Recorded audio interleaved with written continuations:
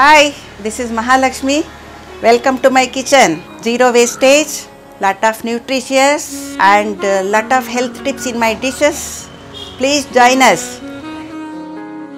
ಇವತ್ತು ನಾನು ಈ ಎರಳಿಕಾಯಿ ಇದರಲ್ಲಿ ನಾನು ಒಂದು ಜ್ಯೂಸ್ ಮಾಡ್ತೀನಿ.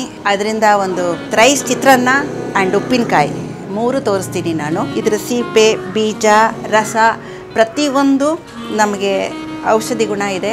ಆಯುರ್ವೇದಿಕದಲ್ಲಿ ಇದನ್ನು ಹಣ್ಣಿನ ರಾಜ ಅಂತಲೇ ಹೇಳ್ಬೋದು ನಾವು. ಅಷ್ಟು ಉಪಯೋಗ ಇದೆ ನಮಗೆ. ಈ ಗ್ಯಾಸ್ಟ್ರಿಕ್ಕು, ಡೈಜೆಷನ್ ಸಿಸ್ಟಮ್ಮು ಮತ್ತು ನಮ್ಮ ದೇಹಕ್ಕೆ ಭಾಳ ಉಪಯೋಗ ಇದೆ. ಈಗ ನಾನು ಮಾಡ್ತೀನಿ. Please come. ಎರಳಿಕಾಯಿನ ನಾನು ಕಟ್ ಮಾಡ್ತಾಯಿದ್ದೀನಿ. ಇದನ್ನು ಎಷ್ಟು ಬರುತ್ತೋ ಅಷ್ಟು ಜ್ಯೂಸು ಎಕ್ಸ್ಟ್ರಾಕ್ಟ್ ಮಾಡ್ತಾಯಿದ್ದೀನಿ. ಇದನ್ನು ನಾವು ಈ ಥರ ಬಾಟ್ಲಿಗೆ ಸ್ವಲ್ಪ ಉಪ್ಪು, ಇದು ಸಕ್ಕರೆ ಹಾಕಿ ಇದಕ್ಕೆ ನಾವು ಈ ಎರಳಿಕಾಯಿ ಜ್ಯೂಸ್ ಏನಿದೆ ಇದನ್ನು ನೀವು ತಂಪಾಗಿ ಫ್ರಿಜ್ಜಲ್ಲಿ ಇಟ್ಕೊಂಡು ಎರಳಿಕಾಯಿ ಚಿತ್ರಾನ್ನಕ್ಕೂ ಜ್ಯೂಸು ಅಥವಾ ಡೈಲಿ ಒಂದೊಂದು ಸ್ಪೂನ್ ಈ ಜ್ಯೂಸ್ ಕುಡಿಯೋದ್ರಿಂದ ತುಂಬ ಆರೋಗ್ಯಕ್ಕೆ ಒಳ್ಳೆಯದು. ಖಾಲಿ ಹೊಟ್ಟೆಗೆ ಬೆಳಗ್ಗೆ ಒಂದು ಸ್ಪೂನ್ ತೊಗೊಳ್ಳೋದು ತುಂಬ ನಿಮಗೆ ದೇಹದಲ್ಲಿ ಲವಲವಿಕೆ ಕೊಡುತ್ತೆ, ಫ್ರೀಯಾಗಿರುತ್ತೆ. ಎಲ್ಲ ಕಾಯಿಲೆಗಳಿಗೂ ಇದು ದಿವ್ಯ ಔಷಧಿ ಅಂತ ಆಯುರ್ವೇದಿಕದಲ್ಲಿದೆ.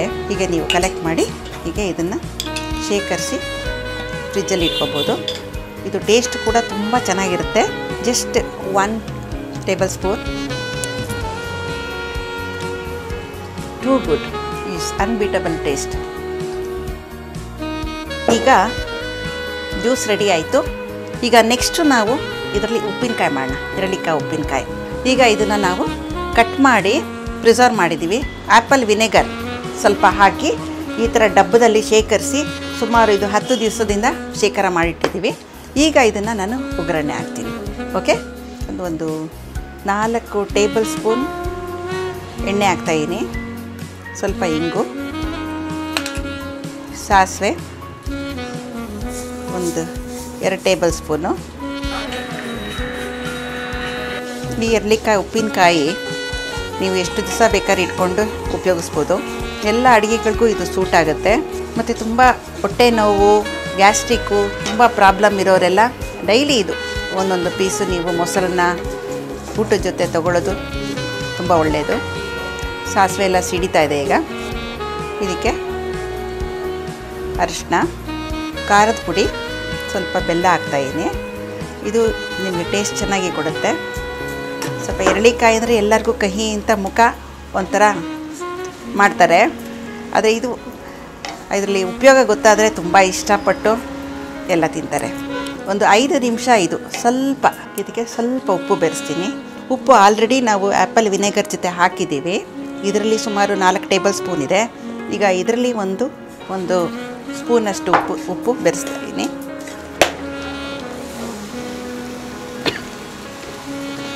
ಈಗ ಹದವಾಗಿ ಬೆರೆಸಬೇಕು. ನೀವು ಮನೆಯಲ್ಲಿ ಪ್ರಯತ್ನ ಪಡಿ, ಮಾಡಿ ಇದನ್ನು ಉಪಯೋಗಿಸಿ.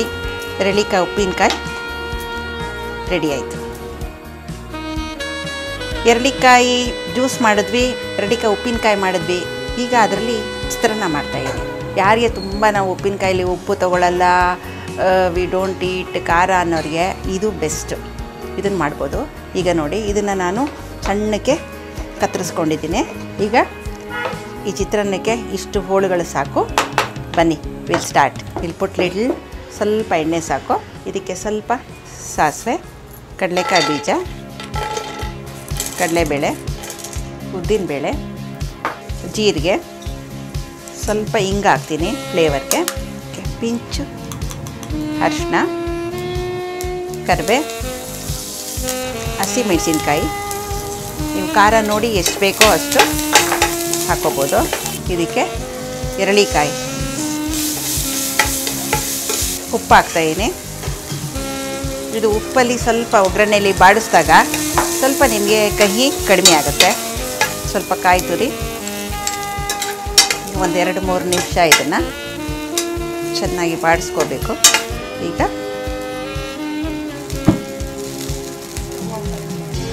ಈಗ ಇದನ್ನು ಹದವಾಗಿ ಕಲಸೋಣ.